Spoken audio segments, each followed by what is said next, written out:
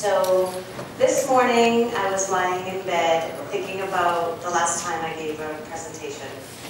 It was 10 years ago. I presented at California Association of Nurse Practitioner Conference on IUD insertion.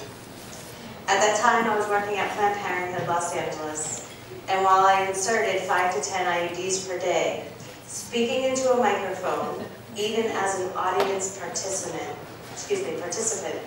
scared the out of me. I literally had a twitch in my eye for a week leading to the presentation. As I pulled up to the venue, which by the way was at a Disney resort, my heart was pounding, and I thought, of course, my first presentation I'm greeted by Minnie and Mickey Mouse. I survived the experience, but vowed to never present again. It just wasn't worth the nerves and anxiety that comes with it. And somehow I'm here. My second conference presentation a decade later. Thankfully, I wasn't greeted by cartoon characters this time. So how did I end up here again?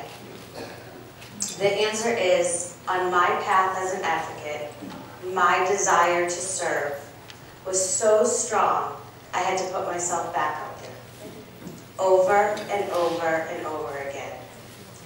I am tired of watching my patients not access care because of costs. I am tired of watching them ration their medication. I'm tired of battling insurance companies for simple things my patients need and deserve. So for me, my path is running for office. So this meant I had to get over my fear of presenting. I feel we need more nurses in every leadership position, every board position, and every political position. I'm running for office because nurses unequivocally advocate for what's best for people. We, nurses, everyone in this room, belongs to the most trusted profession. Can you imagine if our elected officials were as trusted as we are? Every day, in countless ways, large and small, nurses make the world a better place.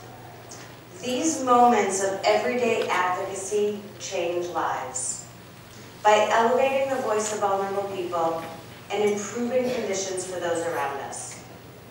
It's now more important than ever for nurses to be advocates for our patients and profession, which is why American Nurses Association has declared 2018 the Year of Advocacy.